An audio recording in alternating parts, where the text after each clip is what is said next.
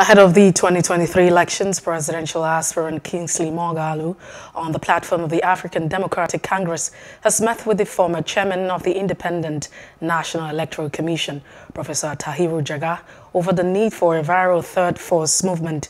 A former political economist, Professor Prof, and Jega, amongst others, had in October last year unveiled a non-partisan coalition under the aegis of the National Consultative Forum Front designed to galvanize support for the legislature for electronic transfer of election result. Just last week, Wednesday, Jega had said Nigeria is in the process of total collapse, describing the 2023 general elections as critical for Nigeria's unity.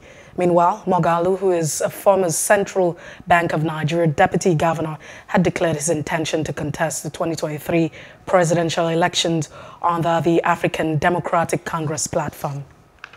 Hello, hope you enjoyed the news. Please do subscribe to our YouTube channel and don't forget to hit the notification button so you get notified about fresh news updates.